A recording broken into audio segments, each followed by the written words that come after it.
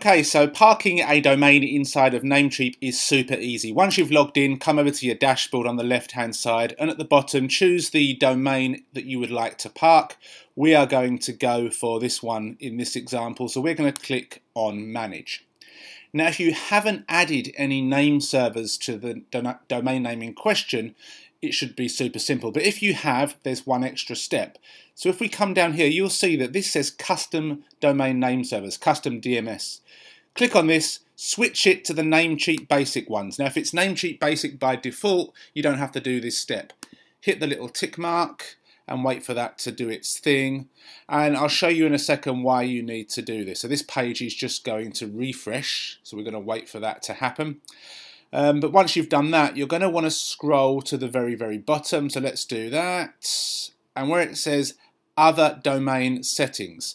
Now, right now it's off. So we're going to click on Turn On. If you haven't got the basic domain name servers section checked, as I showed you just previously, this button will not be clickable. So if you forget that and you go here and the button's not clickable, go back up to your name servers and make sure that they're switched to the basic ones. We're going to hit Turn On. We're going to check this. We're going to hit Confirm.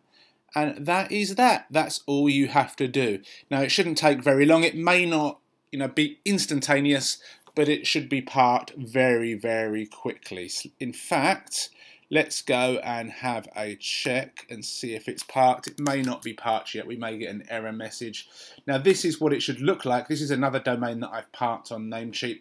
I'm in Japan, hence the Japanese stuff here.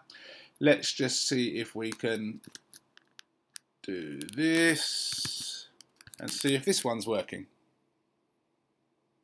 Okay, profitablesurveys.com is now parked, and you can see that the kids stuff has now switched to related keywords and, of course, some Japanese stuff. So that is how you park a domain on Namecheap. You're not going to make much money at all, but it's still slightly better than leaving your domain empty and doing nothing while you're figuring out what to do with it. Thanks for watching. Leave me a like if this video is useful, and I'll see you soon.